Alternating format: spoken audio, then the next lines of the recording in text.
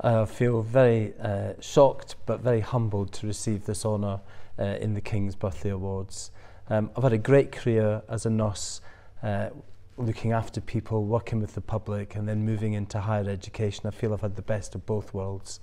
And as a nursing leader, there's such a lot to do with the profession in the UK to make it a really attractive profession for people to come into.